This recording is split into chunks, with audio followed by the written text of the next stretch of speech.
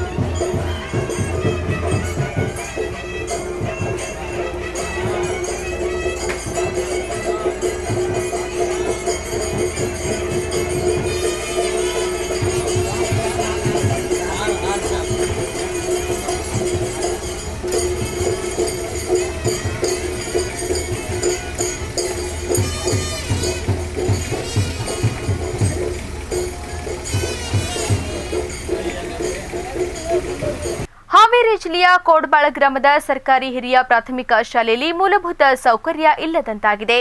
ಹಾವೇರಿ ಜಿಲ್ಲೆಯ ಹಾವೇರಿ ತಾಲೂಕಿನ ಕೋಡ್ಬಾಳ ಗ್ರಾಮದ ಸರ್ಕಾರಿ ಹಿರಿಯ ಪ್ರಾಥಮಿಕ ಶಾಲೆಯಲ್ಲಿ ಮೂಲ ಸೌಕರ್ಯವಿಲ್ಲದೆ ಮಕ್ಕಳು ಪರದಾಡುವಂತಹ ಸ್ಥಿತಿ ನಿರ್ಮಾಣವಾಗಿದೆ. ಶಾಲೆಯ ಕೊಠಡಿಗಳು ಬಿರುಕು ಬಿಟ್ಟಿವೆ. ಸಂಬಂಧಪಟ್ಟ ಅಧಿಕಾರಿಗಳು ಕೂಡಲೇ ಎಚ್ಚೆತ್ತುಕೊಂಡು ಸಮಸ್ಯೆ ಬಗೆಹರಿಸಬೇಕೆಂದು ಕರ್ನಾಟಕ ರಾಜ್ಯ ರೈತ ಸಂಘ ಹಾಗೂ ಹಸಿರು ಸೇನೆ ಅಧ್ಯಕ್ಷರಾದ ಗ್ರಾಮ ಘಟಕದ ಮತ್ತು ಜೆಡಿಎಸ್ ಗ್ರಾಮದ ಘಟಕ ಅಧ್ಯಕ್ಷ ಲೋಕೇಶ್ ಎಸ್ ಕುಬಸದ ಅವರು ಮನವಿ ಮಾಡಿದ್ದಾರೆ. ಕರ್ನಾಟಕ ವಿಶ್ವ ನಿರ್ಮಾಣ ಸೇನೆಯ ವತಿಯಿಂದ ಬೀಳಿಗಿ ತಾಲೂಕು ದಂಡಾಧಿಕಾರಿಗಳಿಗೆ ಬೇಡಿಕೆ ಈಡೇರಿಸುವಂತೆ ಮನವಿ ನೀಡಿದರು. ಬೀಳಿಗಿ ಬಸ್ ನಿಲ್ದಾಣದಲ್ಲಿ ಶೌಚಾಲಯವಿದೆ. ಶೌಚಾಲಯದಲ್ಲಿ ಹೊರಗಡೆ 2 ರೂಪಾಯಿ ಅಂತ ಬೋರ್ಡ್ ಹಾಕಿದ್ದಾರೆ. ಶೌಚಾಲಯಕ್ಕೆ ಹೋದರೆ 2 ರೂಪಾಯಿ ತೆಗೆದುಕೊಳ್ಳುವ ಬದಲು 7 ರೂಪಾಯಿಯನ್ನ ಪ್ರಯಾಣಿಕರಿಂದ ನಾಗರಿಕರಿಂದ ಹಣವನ್ನ ವಂಚನೆ ಮಾಡುತ್ತಿದ್ದಾರೆ. ಬೀಳಿಗಿ ತಾಲೂಕಿನ ದಂಡಾಧಿಕಾರಿಗಳಿಗೆ ಯುವ ಘಟಕ ರಾಜ್ಯ ಕಾರ್ಯದರ್ಶಿಗಳಾದ ಅಯ್ಯೂಬ್ ಶೇಖ್ ಇವರ ಆದೇಶದ ಮೇರೆಗೆ ಹಾಗೂ ಸೊನ್ನ ಗ್ರಾಮ ಯುವ ಘಟಕದ ಅಧ್ಯಕ್ಷರಾದ ತೌಸಿಫ್ ಗಣಿ ಇವರ ಅಧ್ಯಕ್ಷತೆಯಲ್ಲಿ ಸಮಸ್ಯೆ ಬಗೆಹರಿಸುವಂತೆ ಮನವಿ ಮಾಡಲಾಯಿತು. ಬೆಳಗಾವಿ ಜಿಲ್ಲೆಯ ಅಥಣಿ ತಾಲೂಕಿನಲ್ಲಿ ಕುಂಬಾರ ಬಾವಿ ಹತ್ತಿರದಲ್ಲಿ ನಾಯಿಗಳ ಹಾಗೂ ಹಂದಿಗಳ ಹಾವಳಿ ಹೇಳತೀರದಾಗಿದೆ. ರಸ್ತೆ ಮೇಲೆ ಸಾರ್ವಜನಿಕರು ಸಂಚರಿಸಲು ಅಡೆತಡೆಯಾಗುತ್ತಿದೆ. ಚಿಕ್ಕ ಮಕ್ಕಳು ಆಟವಾಡುತ್ತಾರೆ. ಅಥಣಿ ತಾಲೂಕಿನಲ್ಲಿ ನಾಯಿಗಳ ಕಾಟ ಮತ್ತು ಹಂದಿಗಳ ಕಾಟಕ್ಕೆ ಜನರು ಬೇಸತ್ತು ಹೋಗಿದ್ದಾರೆ. ನಿತ್ಯವೂ ರಸ್ತೆಯಲ್ಲಿ ಸಂಚರಿಸಲು ಜನರು ಹರಸಾಹಸ ಪಡುವಂತಾಗಿದೆ. ಈಗಲಾದರೂ ಸಂಬಂಧಪಟ್ಟ ಅಧಿಕಾರಿಗಳು ಎಚ್ಚೆತ್ತುಕೊಂಡು ಸಮಸ್ಯೆಯನ್ನು ಬಗೆಹರಿಸುತ್ತಾರಾ ಕಾದು ನೋಡಬೇಕಾಗಿದೆ. ಘಟಪ್ರಭಾ ಗ್ರಾಮದ ಎಸ್ಬಿಐ ಬ್ಯಾಂಕ್ ಶಾಖೆಯಲ್ಲಿ ಅಧಿಕಾರಿಗಳ ನಿರ್ಲಕ್ಷ್ಯದಿಂದ ಸಾರ್ವಜನಿಕರು ಪರದಾಡುವಂತಹ ಪರಿಸ್ಥಿತಿ ನಿರ್ಮಾಣವಾಗಿದೆ. ಬೆಳಗಾವಿ ಜಿಲ್ಲೆಯ ಘಟಪ್ರಭಾ ಗ್ರಾಮದಲ್ಲಿರುವ ಎಸ್ಬಿಐ ಬ್ಯಾಂಕ್ ಶಾಖೆಯಲ್ಲಿ ಅಧಿಕಾರಿಗಳ ನಿರ್ಲಕ್ಷ್ಯದಿಂದ ಪರದಾಡುವಂತಹ ಪರಿಸ್ಥಿತಿ ನಿರ್ಮಾಣವಾಗಿದೆ. ಕೆಲಸದ ಸಮಯದಲ್ಲಿ ಅಧಿಕಾರಿಗಳು ನಿದ್ರೆಗೆ ಜಾರಿದ್ದು ಅಲ್ಲಿರುವ ಹೋಂಗಾರ್ಡ್ಗಳು ಕೆಲಸ ಮಾಡುವಂತಾಗಿದೆ. ಸಾರ್ವಜನಿಕರಿಗೆ ಸರಿಯಾದ ಮಾಹಿತಿ ಸಿಗದೇ ಇರುವುದರಿಂದ ಸಮಸ್ಯೆನ ಎದುರಿಸುವಂತಾಗಿದೆ. ಟ್ರಾಫಿಕ್ ಪೊಲೀಸಿನ ದರ್ಪದ ವಿಡಿಯೋ ಸಾಮಾಜಿಕ ಜಾಲತಾಣದಲ್ಲಿ ಭಾರಿ ವೈರಲ್ ಆಗಿದೆ. ನೋ ಪಾರ್ಕಿಂಗ್ನಲ್ಲಿ ನಿಲ್ಲಿಸಿದ ಬೈಕ್ ತೆಗೆಯಲು ಪೊಲೀಸ್ನಿಂದ ವ್ಯಕ್ತಿಗೆ ಕಪಾಳ ಮೋಕ್ಷ. ವಿಜಯಪುರ ನಗರದ ಗಾಂಧಿ ಚೌಕ್ನಲ್ಲಿ ಘಟನೆ ನಡೆದಿದೆ. ವಾಲು ಪವಾರ್ ಎಂಬ ಪೊಲೀಸ್ನಿಂದ ವ್ಯಕ್ತಿಗೆ ಕಪಾಳ ಮೋಕ್ಷವಾಗಿದೆ. ದಂಡ ಕಟ್ಟುತ್ತೇನೆಂದು ವಿನಂತಿಸಿದರೂ ಅಮಾಯಕನ ಮೇಲೆ ಕಪಾಳ ಮೋಕ್ಷ ಮಾಡಿದ್ದಾರೆ. ಈ ವಿಡಿಯೋ ಸಾಮಾಜಿಕ ಜಾಲತಾಣದಲ್ಲಿ ವೈರಲ್ ಆಗಿದ್ದು ತೀವ್ರ ಖಂಡನೆಗೆ ವ್ಯಕ್ತವಾಗಿದೆ. ಗೋವುಗಳನ್ನ ರಕ್ಷಿಸಬೇಕು ಮತ್ತು ನ್ಯಾಯವಾದಿ ಸಂಜೀವ್ ಪುನಾಳೇಕರ್ ಅವರನ್ನ ಬಿಡುಗಡೆ ಮಾಡಬೇಕೆಂದು ಆಗ್ರಹಿಸಿ ರಾಷ್ಟ್ರೀಯ ಹಿಂದೂ ಆಂದೋಲನ ವತಿಯಿಂದ ಬೆಳಗಾವಿಯಲ್ಲಿ ಪ್ರತಿಭಟನೆ ನಡೆಸಿದರು. ಸಂಭಾಜಿ ವೃತ್ತದಲ್ಲಿ ಪ್ರತಿಭಟನೆ ನಡೆಸಿದ ಅವರು ಗೋಹತ್ಯೆ ಮತ್ತು ಗೋ ರಕ್ಷಕರ ಮೇಲಿನ ಹಿಂಸೆಗಳು ನಿರಂತರವಾಗಿ ನಡೆಯುತ್ತಲೇ ಇದೆ. ಅದನ್ನು ತಡೆಗಟ್ಟಲು ಕಾನೂನು ಕ್ರಮ ಜರುಗಿಸಬೇಕು ಮತ್ತು ಗೋರಕ್ಷಕ ಚೇತನ ಶರಿಯಾ ವಿಕಾಸ ಗೋಮಸಾಳೆ ಮತ್ತು ಮಯೂರ್ ವಿಭಾಂಡಿಕ ಅವರ ಮೇಲೆ ದಾಳಿ ಮಾಡಿದ ಮತಾಂಧರ ಮೇಲೆ ಕ್ರಮ ಕೈಗೊಳ್ಳಬೇಕು ಹಾಗೂ ನಾಗಾ ಸಾಧುಗಳ ವಿಕೃತ ಚಿತ್ರಣವಿರುವ ಲಾಲ್ ಕಪ್ತಾನ್ ಚಲನಚಿತ್ರಕ್ಕೆ ಅನುಮತಿ ನೀಡಬಾರದೆಂದು ಆಗ್ರಹಿಸಿದರು. ಡಾಕ್ಟರ್ ಜ್ಯೋತಿ ದಾಬೋಲ್ಕರ್ ಮಾತನಾಡಿ, ನ್ಯಾಯಾಧೀಶ ಸಂಜೀವ್ ಪುನಾಳೇಕರ್ ಮತ್ತು ಮಾಹಿತಿ ಹಕ್ಕು ಕಾರ್ಯಕರ್ತ ವಿಕ್ರಮ್ ಭಾವೆ ಅವರನ್ನ ಉದ್ದೇಶಪೂರ್ವಕವಾಗಿ ದಾಬೋಲ್ಕರ್ ಹತ್ಯೆಯನ್ನ ನಿಲುಕಿಸಲಾಗುತ್ತಿದೆ. ಅವರ ಮೇಲೆ ಹೇರಿರುವ ಆರೋಪವನ್ನ ತಕ್ಷಣ ಹಿಂಪಡೆಯಬೇಕು ಮತ್ತು ಗೋರಕ್ಷಣೆಗೆ ಸರ್ಕಾರ ಒತ್ತು ನೀಡಬೇಕು ಹಾಗೂ ಗೋರಕ್ಷಕರ ವಿರುದ್ಧ ಕ್ರಮ ಜರುಗಿಸಬೇಕೆಂದು ಒತ್ತಾಯಿಸಿದರು. ಈ ಸಂದರ್ಭದಲ್ಲಿ ವಿಜಯ್ ನಂದಡ್ಕರ್, ಸದಾನಂದ್ ಮಾಶೇಕರ್, ವಿಜಯ್ ಭೋಸ್ಲೆ, ಮಾರುತಿ ಸುತಾರ್, ಗಜಾನಂದ್ ಕಾರೇಕರ್, ಸುಧೀರ್ ಹಿರೇಕರ್, अर्चना लिमेई ಸೇರಿದಂತೆ ಮತ್ತಿತರರು ಪಾಲ್ಗೊಂಡಿದ್ದರು. दूसरा भाग हमारा है कि आज जो गोरक्षा रक्षक है हमारे पूरे भारत भर हर शासन में अंदर गोरक्षाओं पर हत्या हो रही है. वो प्राण लगा कर गोवंश की रक्षा कर रहे हैं, लेकिन उनके ऊपर हत्या हो रही है. ये जो भी हत्या कर रहे हैं, जो भी उनके ऊपर आक्रमण कर रहे हैं, उनके पीछे कौन सूत्रधार है, इसके पीछे जाके वो देखना है और पूरी शासन एक समिति बिठा के उसका अन्याय जो हो रहा है सूत्रधार को पकड़ के उनको कठोर दंड दिया जाए. इसके लिए हम ये आंदोलन कर रहे हैं. और आज का तीसरा महत्वपूर्ण मुद्दा है जो 6 सितंबर को लाल कप्तान नामक एक चित्रपट आने वाला है. उस चित्रपट में नागा साधु के बारे में अवैधिक और असत्य घटनाओं दिखाया गया है. इसके प्रतिबंध आजकल जो भी चित्रपट आते हैं उसमें ज्यादातर के हिंदू देवताओं को राष्ट्र पुरुष, संत, महंत, हिंदू के धर्म कृतियों के ऊपर पूरा गलत दिखाया जाता है. इसके बारे में समस्त ವಿದ್ಯುತ್ ತಂತಿ ತಗುಲಿ ಕೋತಿ ಸಾವನ್ನಪ್ಪಿದೆ. ಅದಕ್ಕೆ ಗ್ರಾಮದ ಜನರು ವಿಶೇಷ ಪೂಜೆ ಸಲ್ಲಿಸಿ ವಿಧಿವಿಧಾನದ ಮೂಲಕ ಅಂತ್ಯ ಸಂಸ್ಕಾರ ಮಾಡಿದ ಘಟನೆ ತಾಲೂಕಿನ ಕುಸ್ಗಲ್ ಗ್ರಾಮದಲ್ಲಿ ನಡೆದಿದೆ. ಕುಸ್ಗಲ್ ಗ್ರಾಮದ ಮಾರುತಿ ನಗರದಲ್ಲಿ ಕೋತಿಯೊಂದು ಜಿಗಿಯುತ್ತಾ ವಿದ್ಯುತ್ ಕಂಬದ ತಂತಿಯನ್ನ ತಗುಲಿದ ಪರಿಣಾಮ ಸ್ಥಳದಲ್ಲೇ ಮೃತಪಟ್ಟಿದ್ದು, ಇದನ್ನ ನೋಡಿದ ಗ್ರಾಮಸ್ಥರು ಆ ಕೋತಿಯನ್ನ ಕುಳ್ಳಿಸಿ ಸಾರ್ವಜನಿಕರ ದರ್ಶನಕ್ಕೆ ಇಟ್ಟು ನಂತರ ವಿಧಿವಿಧಾನಗಳ ಮೂಲಕ ಸಂಸ್ಕಾರ ಮಾಡಿದರು. ಚಿಕ್ಕಬಳ್ಳಾಪುರ ತಾಲೂಕಿನ ರೇಣುಮಾಕನಹಳ್ಳಿ ಗ್ರಾಮದ ಮುರಾರ್ಜಿ ದೇಸಾಯಿ ವಸತಿ ಶಾಲೆಯಲ್ಲಿ ಹಸಿರು ಶಾಲೆಗಳ ನಿರ್ಮಾಣದತ್ತ ನಮ್ಮ ಚಿತ್ತ ಕಾರ್ಯಕ್ರಮ ನಡೆಯಿತು. ಉಸಿರಿಗಾಗಿ ಹಸಿರು ಹಸಿರು ಯಜ್ಞ ಕಾರ್ಯಕ್ರಮದಡಿ ಆಯ್ದ ಕಾಲೇಜುಗಳನ್ನು ಹಸಿರುಮಯವಾಗಿಸುವುದರ ಜೊತೆಗೆ ಮಕ್ಕಳಿಗೆ ಪೂರಕ ಪೋಷಕಾಂಶಗಳನ್ನು ಒದಗಿಸುವ ಹಣ್ಣಿನ ಸಸಿಗಳು, ಸಾಮಾನ್ಯ ಆರೋಗ್ಯ ಸಮಸ್ಯೆಗಳನ್ನು ಮೆಟ್ಟಿ ನಿಲ್ಲಲು ಔಷಧಿ ಸಸಿಗಳ ಜೊತೆಗೆ ಶಾಲಾ ಆವರಣವನ್ನ ಸುಂದರಗೊಳಿಸಲು ಅಲಂಕಾರಿಕ ಸಸಿಗಳನ್ನು ನೆಟ್ಟು ಅವುಗಳ ಸೂಕ್ತ ಪೋಷಣೆ ಹಾಗೂ ನಿರ್ವಹಣೆಗಾಗಿ ಡ್ರಿಪ್ ಇರಿಗೇಷನ್ ವ್ಯವಸ್ಥೆಯನ್ನು ಅಳವಡಿಸಿ 12 ವರ್ಷದಲ್ಲಿ ಮಾದರಿ ಶಾಲೆಯನ್ನಾಗಿ ರೂಪಿಸುವ ಮಹೋನ್ನತ ಗುರಿಯನ್ನ ಹೊಂದಿದೆ. ಇದಕ್ಕೆ ಪೂರಕವಾಗಿ ಸಹಕರಿಸಿದ ಎಲ್ಲರೂ ಉಸಿರಿಗಾಗಿ ಹಸಿರು ಟ್ರಸ್ಟ್ ಮತ್ತು ಆಶಾ ಫೌಂಡೇಶನ್ ಹೃತ್ಪೂರ್ವಕವಾದ ಅಭಿನಂದನೆ ಸಲ್ಲಿಸುತ್ತೇನೆ ಎಂದು ತಿಳಿಸಿದರು. 200 ಹಣ್ಣಿನ ಸಸಿಗಳು, 50 ಔಷಧೀಯ ಸಸ್ಯಗಳು, 350 ಅಲಂಕಾರಿಕ ಸಸಿಗಳು ಹಾಗೂ 300ಕ್ಕೂ ಅಧಿಕ ಇತರ ಸಸಿಗಳನ್ನ ನೆಟ್ಟು ಡ್ರಿಪ್ ಇರಿಗೇಷನ್ ವ್ಯವಸ್ಥೆಯನ್ನ ಮಾಡಲಾಯಿತು. ಮಂಡ್ಯ ಜಿಲ್ಲೆಯ ಶಿಳನೇರಿ ಸರ್ಕಾರಿ ಪದವಿ ಪೂರ್ವ ಕಾಲೇಜು ಪ್ರಾಂಶುಪಾಲ ಗುರುಲಿಂಗೇಗೌಡ ಮತ್ತು ಉಪನ್ಯಾಸಕ ಕತ್ತರಘಟ್ಟ ವಾಸು ಅವರಿಂದ ವಿದ್ಯಾರ್ಥಿಗಳ ಮೇಲೆ ದಬ್ಬಾಳಿಕೆ ದೌರ್ಜನ್ಯ ಎಂಬ ಆರೋಪ ಕೇಳಿಬಂದಿದೆ. ವಿದ್ಯಾರ್ಥಿಗಳನ್ನ ವಿಂಗಡಿಸಿ ಭೇದ ಭಾವ ಮಾಡಿ ಮಾನಸಿಕ ಕಿರುಕುಳ ನೀಡುತ್ತಾ ಹಿಂಸೆ ನೀಡುತ್ತಿರುವ ಪ್ರಾಂಶುಪಾಲ ಹಾಗೂ ಉಪನ್ಯಾಸಕರ ವಿರುದ್ಧ ತಿರುಗಿ ಬಿದ್ದಿರುವ ವಿದ್ಯಾರ್ಥಿಗಳು ಬಡವರು, ಶ್ರೀಮಂತರು ಮತ್ತು ಪ್ರಭಾವಿಗಳ ಮಕ್ಕಳೆಂದು ತಾರತಮ್ಯ ಮಾಡುವ ಪ್ರಾಂಶುಪಾಲರ ವಿರುದ್ಧ ಕಾನೂನು ಕ್ರಮ ಕೈಗೊಂಡು ವಿದ್ಯಾರ್ಥಿಗಳಿಗೆ ನ್ಯಾಯ ದೊರಕಿಸಿಕೊಡುವಂತೆ ಗ್ರಾಮದ ಯುವ ಮುಖಂಡ ದಿನೇಶ್ ಆಗ್ರಹಿಸಿದ್ದಾರೆ. ಬಹಳ ಪಾರ್ಶಾಲಿಟಿ ಮಾಡ್ತಾ ಇದ್ದಾರೆ, ಅಂದರೆ ಭೇದ ಭಾವ ಮಾಡ್ತಾ ಇದ್ದಾರೆ. ಏನು ಸಮಸ್ಯೆ ಅಂದರೆ ಓದೋ ಮಕ್ಕಳು ಮತ್ತು ಓದದೇ ಇರೋ ಮಕ್ಕಳು ಅಂತ ವಿಂಗಡಿಸಿ ಇಲ್ಲಿ ಇವರು ಟ್ರೀಟ್ ಮಾಡ್ತಾ ಇದ್ದಾರೆ ರಿಸಲ್ಟ್ಗೋಸ್ಕರ. ಇಲ್ಲಿ ರಿಸಲ್ಟ್ ಮುಖ್ಯ ಅಲ್ಲ, ಮಕ್ಕಳದು ಅವರು ವಿದ್ಯಾಭ್ಯಾಸ ಮುಖ್ಯ ಅನ್ನೋದನ್ನು ಅವರು ಅರ್ಥಕೊಳ್ತಾ ಇಲ್ಲ. ಮತ್ತು ಮಕ್ಕಳಿಗೆ ಭೇದ ಭಾವ ಮಾಡ್ತಾ ಓದುವಂಥ ಮಕ್ಕಳುಗಳಿಗೆ ಜಾಸ್ತಿ ಪ್ರೀತಿ ತೋರಿಸೋದು, ಓದದೇ ಇರೋ ಮಕ್ಕಳುಗಳಿಗೆ ಹಲ್ಲೆ ಮಾಡುವಂಥದ್ದು, ಅವ್ರನ್ನ ಭೇದ ಭಾವ ಮಾಡುವಂಥ ಆ್ಯಕ್ಟಿವಿಟಿನ ಅವರು ನಿರಂತರವಾಗಿ ಮಾಡ್ಕೊಂಬಂದಿದ್ರು. ಇದಕ್ಕೆ ಯಾವುದೇ ಸಾಕ್ಷಿ ಆಧಾರಗಳು ಇರಲಿಲ್ಲ ಇದುವರೆಗೂ. ಈಗ ಮಕ್ಕಳುಗಳೇ ಅವ್ರನ್ನ ನೋವನ್ನ ಸಹಿಸೋಕ್ಕಾಗ್ದೇ ಕೊನೆಗೆ ಅವ್ರನ್ನ ತಾಳ್ಮೆ ಕಟ್ಟೆ ಹೊಡೆದು ಒಂದು ವಿಡಿಯೋ ಮಾಡಿ ಮಕ್ಕಳುಗಳೇ, ಕಾಲೇಜಲ್ಲಿ ಓದ್ತಾ ಇರ್ತಕ್ಕಂಥ ವಿದ್ಯಾರ್ಥಿಗಳೇ ನಮಗೆ ಕಳಿಸ್ಕೊಟ್ಟಿದ್ರು ಮತ್ತು ಮೌಖಿಕವಾಗಿ ಸಾಕಷ್ಟು ಬಾರಿ ನಮ್ಮ ಗಮನಕ್ಕೆ ತಂದಿದ್ದರು. ಇದಕ್ಕೆ ಸಂಬಂಧಪಟ್ಟಂಗೆ ಮಕ್ಕಳುಗಳು ತಂದೆ ತಾಯಿನೇ ಹೊಡೆಯೋಕ್ಕೆ ಅವ್ರಿಗೆ ಸಣ್ಣ ಮಕ್ಕಳುಗಳಿಗೆ ಇವತ್ತು ಹಕ್ಕಿಲ್ಲ. ಅಂಥದ್ರಲ್ಲಿ ಒಬ್ಬರು ಲೆಕ್ಚರು ಕಾಲೇಜಿಗೆ ಬರುವಂಥ ಮಕ್ಕಳಿಗೆ, ಅದರಲ್ಲೂ ಹೆಣ್ಮಕ್ಳಿಗೆ ಹಲ್ಲೆ ಮಾಡ್ತಾರೆ ಅಂದರೆ ಇವ್ರ ಮನಸ್ಥಿತಿ ಯಾವ ರೀತಿ ಇದೆ ಈ ಪ್ರಿನ್ಸಿಪಾಲ್ರಿಗೂ ಅಂತ ಸ್ವಲ್ಪ ಯೋಚನೆ ಮಾಡಬೇಕಾಗುತ್ತೆ ನಾವು. ಮತ್ತು ಇಂಥ ಆ್ಯಕ್ಟಿವಿಟಿ ಸಮಾಜದಲ್ಲಿ ಒಳ್ಳೆಯದಲ್ಲ. ಇಂಥ ಆ್ಯಕ್ಟಿವಿಟಿ ಮುಂದುವರಿಸ್ಕೊತಾ ಹೋದರೆ ಮಕ್ಕಳು ಏನಾದರೂ ಹೆಚ್ಚು ಕಮ್ಮಿ ಆದರೆ ಜವಾಬ್ದಾರಿಗಳು ಯಾರ್ದು ಇರಲ್ಲ, ತಂದೆ ತಾಯಿ ಸಫರ್ ಮಾಡಬೇಕಾಗುತ್ತೆ. ಮತ್ತು ನಮ್ಮ ತಂದೆ ತಾಯಿ ಎಲ್ಲ ನಮ್ಮ ಗ್ರಾಮಸ್ಥರು ನಮ್ಮ ಇವರೇ ಆಗಿರೋದ್ರಿಂದ ದಯಮಾಡಿ ಇವರು ಬಂದು ಸೂಕ್ತ ಕ್ರಮ ತಗೋಬೇಕು. ಮಂಡ್ಯ ಜಿಲ್ಲೆಯ ಪಿಎಲ್ಡಿ ಬ್ಯಾಂಕ್ ಅಧ್ಯಕ್ಷರಾಗಿ ಕಾಂಗ್ರೆಸ್ ಯುವ ಮುಖಂಡ ಕಬಲಗೆರೆ ಪುಟ್ಟಸ್ವಾಮಿಗೌಡ ವಿರೋಧವಾಗಿ ಆಯ್ಕೆಯಾಗಿದ್ದಾರೆ. ಮಂಡ್ಯ ಪಟ್ಟಣದ ಕೆಆರ್ಪೇಟೆಯಲ್ಲಿ ಪಿಎಲ್ಡಿ ಬ್ಯಾಂಕ್ ನೂತನ ಅಧ್ಯಕ್ಷರಾಗಿ ಕಾಂಗ್ರೆಸ್ ಯುವ ಮುಖಂಡ ಕಬಲಗೆರೆ ಪುಟ್ಟಸ್ವಾಮಿಗೌಡ ವಿರೋಧವಾಗಿ ಆಯ್ಕೆಯಾದರು. ಅಧ್ಯಕ್ಷ ಸ್ಥಾನಕ್ಕೆ ಪುಟ್ಟಸ್ವಾಮಿಗೌಡ ಅವರನ್ನ ಹೊರತುಪಡಿಸಿ ಬೇರೆ ಯಾರು ನಾಮಪತ್ರವನ್ನ ಸಲ್ಲಿಸಿದ ಕಾರಣ ಚುನಾವಣಾಧಿಕಾರಿಗಳು ಅವಿರೋಧ ಆಯ್ಕೆಯನ್ನ ಪ್ರಕಟಿಸಿದರು. ಮಾಜಿ ಶಾಸಕ ಕೆಬಿ ಚಂದ್ರಶೇಖರ್, ಕೆಯುಐಡಿಎಫ್ಸಿ ಮಾಜಿ ಅಧ್ಯಕ್ಷ ಮತ್ತಿಘಟ್ಟ ಕೃಷ್ಣಮೂರ್ತಿ, ಪಿಎಲ್ಡಿ ಬ್ಯಾಂಕ್ ಮಾಜಿ ಅಧ್ಯಕ್ಷ ವಿಶ್ವನಾಥ್, ಕೆಬಿ ರವಿಕುಮಾರ್, ಪುರಸಭೆ ಹಿರಿಯ ಸದಸ್ಯ ಡಿ ಪ್ರೇಮ್ಕುಮಾರ್, ಕೆಸಿ ಮಂಜುನಾಥ್ ಮತ್ತಿತರರು ಅಭಿನಂದಿಸಿದ್ದಾರೆ. ಮಂಡ್ಯ ಜಿಲ್ಲೆಯಲ್ಲಿ ಒಣಗುತ್ತಿರುವ ಬೆಳೆಗಳನ್ನು ಉಳಿಸಲು ಗೋರೂರು ಜಲಾಶಯದಿಂದ ನೀರು ಹರಿಸಿ ಸಂಕಷ್ಟದಲ್ಲಿರುವ ರೈತರನ್ನ ಕಾಪಾಡಬೇಕೆಂದು ಮಾಜಿ ಶಾಸಕ ಕೆಬಿ ಚಂದ್ರಶೇಖರ್ ಒತ್ತಾಯಿಸಿದ್ದಾರೆ. ಕೆಆರ್ಪೇಟೆ ಪಟ್ಟಣದ ಪ್ರವಾಸಿ ಮಂದಿರದಲ್ಲಿ ನಡೆದ ಪತ್ರಿಕಾಗೋಷ್ಠಿಯಲ್ಲಿ ಮಾತನಾಡಿದ ಚಂದ್ರಶೇಖರ್, ಕೃಷ್ಣರಾಜಸಾಗರ ಅಣೆಕಟ್ಟಿನಿಂದ ನೀರನ್ನ ಹರಿಸಿದ ಮಾದರಿಯಲ್ಲಿಯೇ ಗೋರೂರು ಜಲಾಶಯದಿಂದ ನೀರನ್ನ ಹರಿಸಿ ರೈತರಿಗೆ ನೆರವಾಗಬೇಕೆಂದು ಆಗ್ರಹಿಸಿದ ಮಾಜಿ ಶಾಸಕ ಕೆಬಿ ಚಂದ್ರಶೇಖರ್, ಕೆಆರ್ಪೇಟೆ ಪಟ್ಟಣದ ಪುರಸಭೆಯ ಕುಡಿಯುವ ನೀರಿನ ಯೋಜನೆ ಹಾಗೂ ಒಳಚರಂಡಿ ಯೋಜನೆ ಸಂಪೂರ್ಣಗೊಳ್ಳಲು 50 ಕೋಟಿ ರೂಪಾಯಿ ವಿಶೇಷವಾದ ಅನುದಾನ ಬಿಡುಗಡೆ ಮಾಡಿದ್ದು ಮಾಜಿ ಮುಖ್ಯಮಂತ್ರಿ ಸಿದ್ದರಾಮಯ್ಯ ಅವರು ಕಾಂಗ್ರೆಸ್ ಸರ್ಕಾರ ಕೆಯುಐಡಿಎಫ್ಸಿ ಅಧ್ಯಕ್ಷರಾಗಿದ್ದ ಮತ್ತಿಘಟ್ಟ ಕೃಷ್ಣಮೂರ್ತಿ ಅವರ ಮನವಿಯ ಮೇರೆಗೆ ಕಾಮಗಾರಿ ಮಂಜೂರು ಮಾಡಿ ಅನುದಾನವನ್ನ ಬಿಡುಗಡೆ ಮಾಡಿಕೊಟ್ಟಿದ್ದಾದರೂ ಶಾಸಕ ನಾರಾಯಣಗೌಡರ ಬೇಜವಾಬ್ದಾರಿಯಿಂದ ಕಾಮಗಾರಿ ಸಂಪೂರ್ಣಗೊಳ್ಳಲು ನಿಧಾನವಾಗಿದೆ. ಕೃಷ್ಣರಾಜಪೇಟೆ ತಾಲೂಕಿನ ಜನರ ಮರ್ಯಾದೆಯನ್ನ ಹರಾಜು ಹಾಕಿರುವ ಶಾಸಕ ನಾರಾಯಣಗೌಡರನ್ನ ತಾಲೂಕಿನ ಜನ ಎಂದೆಂದಿಗೂ ಕ್ಷಮಿಸುವುದಿಲ್ಲ ಎಂದು ಆಕ್ರೋಶ ವ್ಯಕ್ತಪಡಿಸಿದರು. ಬ್ಲಾಕ್ ಕಾಂಗ್ರೆಸ್ ಅಧ್ಯಕ್ಷ ಕಿಕ್ಕೇರಿ ಸುರೇಶ್, ಕೆಆರ್ ರವೀಂದ್ರಬಾಬು ಮತ್ತಿತರರು ಪತ್ರಿಕಾಗೋಷ್ಠಿಯಲ್ಲಿ ಭಾಗಿಯಾಗಿದ್ದರು. ಕಬ್ಬು ಅರೆಯುವ ಕಾರ್ಯಕ್ಕೆ ಚಾಲನೆ ನೀಡಿದ ಮಾಕವಳ್ಳಿಯ ಕೋರಮಂಡಲ ಸಕ್ಕರೆ ಕಾರ್ಖಾನೆ.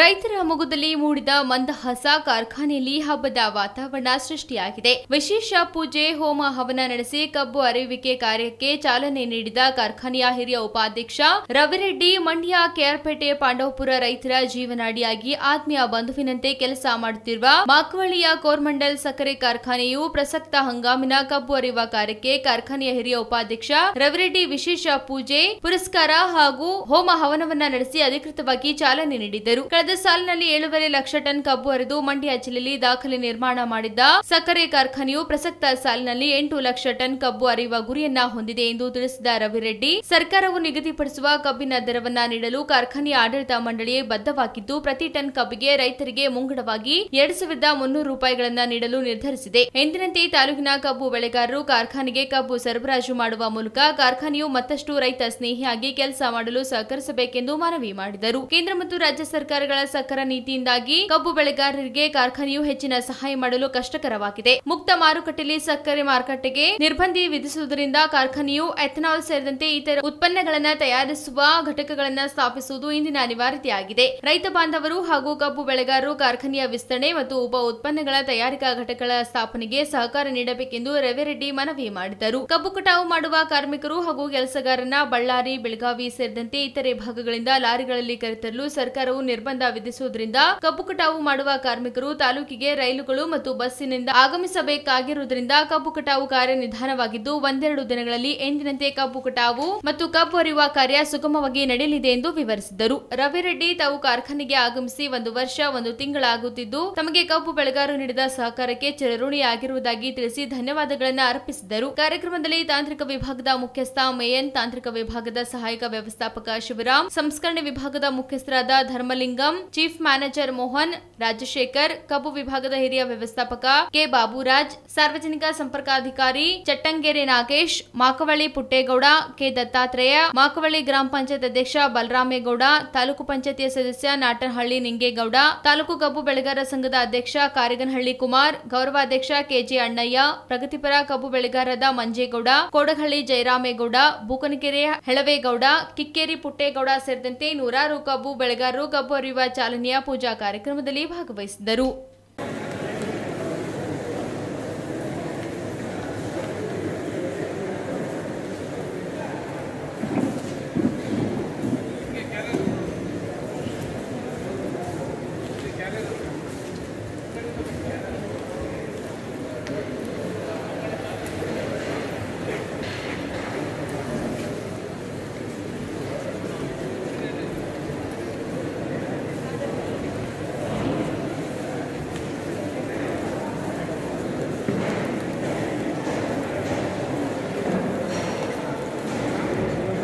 ಮಂಡ್ಯ ಜಿಲ್ಲೆಯ ಡಾಕ್ಟರ್ ನಾರಾಯಣಗೌಡರ 57ನೇ ವರ್ಷದ ಹುಟ್ಟುಹಬ್ಬವನ್ನು ಆಚರಿಸಿದರು. ಮಂಡ್ಯ ಕೆಆರ್ಪೇಟೆ ಪಟ್ಟಣದ ದುಂಡುಶೆಟ್ಟಿ ಲಕ್ಷ್ಮಮ್ಮ ಸ್ಮಾರಕ ಸಾರ್ವಜನಿಕ ಆಸ್ಪತ್ರೆಯ ಒಳರೋಗಿಗಳಿಗೆ ಹಣ್ಣು ಹಂಪಲು ವಿತರಿಸಿ ಸಂಭ್ರಮಿಸಿದ ನಾರಾಯಣಗೌಡರ ಅಭಿಮಾನಿಗಳು ಶಾಸಕರ ಮನೆಯ ಮುಂಭಾಗ ಕೇಕ್ ಕತ್ತರಿಸಿ ಶಾಸಕರಿಗೆ ಶುಭಾಶಯ ಕೋರಿದರು. ಶಾಸಕ ನಾರಾಯಣಗೌಡರ ಅಭಿಮಾನಿಗಳ ಬಳಗದ ಅಧ್ಯಕ್ಷ ಚಂದ್ರಮೋಹನ್ ನೇತೃತ್ವದಲ್ಲಿ ನಡೆದ ಹುಟ್ಟುಹಬ್ಬದ ಕಾರ್ಯಕ್ರಮ ಪುರಸಭೆಯ ಸದಸ್ಯರಾದ ಗಿರೀಶ್, ಶೋಭಾ ದಿನೇಶ್, ಶೋಭಾ ಗಿರೀಶ್, ಇಂದ್ರಾಣಿ, ಸತೀಶ್, ಪದ್ಮರಾಜು, ಶ್ರೀನಿವಾಸ್ ಕೇಸರಿ, ಕರ್ತೇನಹಳ್ಳಿ ಸುರೇಶ್, ಮಂಜುನಾಥ್ ಗೌಡ, ಪುರಸಭೆ ಮಾಜಿ ಸದಸ್ಯ ಕೆಆರ್ ವಿನೋದ್ ಕುಮಾರ್, ಶಾಸಕರ ಆಪ್ತ ಸಹಾಯಕ ದಯಾನಂದ್, ಹೊಸಳ್ಳಿ ನಾಗೇಶ್, ಸಾರ್ವಜನಿಕ ಆಸ್ಪತ್ರೆಯ ವೈದ್ಯಾಧಿಕಾರಿ ಡಾಕ್ಟರ್ ಜನಾರ್ದನ್, ಡಾಕ್ಟರ್ ರವಿ ಸೇರಿದಂತೆ ನೂರಾರು ಕಾರ್ಯಕರ್ತರು ಹುಟ್ಟುಹಬ್ಬದ ಸಂದರ್ಭದಲ್ಲಿ ಭಾಗವಹಿಸಿದ್ದರು. ಸರ್, ಇವತ್ತು 21ನೇ ತಾರೀಕು ನಮ್ಮ ನಾಯಕರಾದಂಥ ಕೆ.ಸಿ. ನಾರಾಯಣಗೌಡರ ಹುಟ್ಟುಹಬ್ಬ. ಈ ತಾಲೂಕಿನ ಅಭಿವೃದ್ಧಿಗೆ ಹಿಂದೆಯಿಂದನೂ ಭಾಳ ಶ್ರಮಿಸಿದ್ದಾರೆ. ಹಾಗೂ ಸದ್ಯದ ಪರಿಸ್ಥಿತಿ ಒಳಗಡೆ ಈ ಸದ್ಯದ ರಾಜಕೀಯ ಪರಿಸ್ಥಿತಿ ಏನಿದೆ ತಮಗೆಲ್ಲರಿಗೂ ಗೊತ್ತಿರತಕ್ಕಂಥ ವಿಚಾರ. ಈ ತಾಲೂಕಿನ ಅಭಿವೃದ್ಧಿ ಹಾಗೂ ತಾಲೂಕಿನ ಅಭಿವೃದ್ಧಿಯಲ್ಲಿ ಕುಂಠಿತವಾಗಿರ್ತಕ್ಕಂಥ ವಿಚಾರದಲ್ಲಿ ಹಾಗೂ ನಡೆದಂಥ ರಾಜಕೀಯ ಷಡ್ಯಂತ್ರಗಳು, ಆಮೇಲೆ ಕುತಂತ್ರಗಳು ಇವೆಲ್ಲವನ್ನು ಗಮನಿಸಿ ಸೂಕ್ತವಾದ ನಿರ್ಧಾರವನ್ನು ತಗೊಂಡು ಈ ತಾಲೂಕಿಗೆ ಏನಾರು ಅಭಿವೃದ್ಧಿ ಮಾಡಬೇಕು ಅಂತೇಳಿ ರಾಜೀನಾಮೆ ಕೊಟ್ಟು ನಮ್ಮ ನಾಯಕರು ಹೋಗಿದ್ದಾರೆ. ಅವರೇನು ಎಲ್ಲೂ ಓಡೋಗಿಲ್ಲ, ಬರ್ತಾರೆ. ಈ ತಾಲೂಕಿನ ಅಭಿವೃದ್ಧಿ ಮಾಡಬೇಕು ಅಂತಕ್ಕಂಥದ್ದು ಅವರ ದಿಟ್ಟ ಕನಸು. ಇದನ್ನು ನಾನು ಬಂದಿದ್ದೀನಿ, ನನಗೊಂದು ಸ್ಥಾನಮಾನ ಕೊಟ್ಟಿದ್ದಾರೆ ಈ ತಾಲೂಕಿನ ಜನತೆ.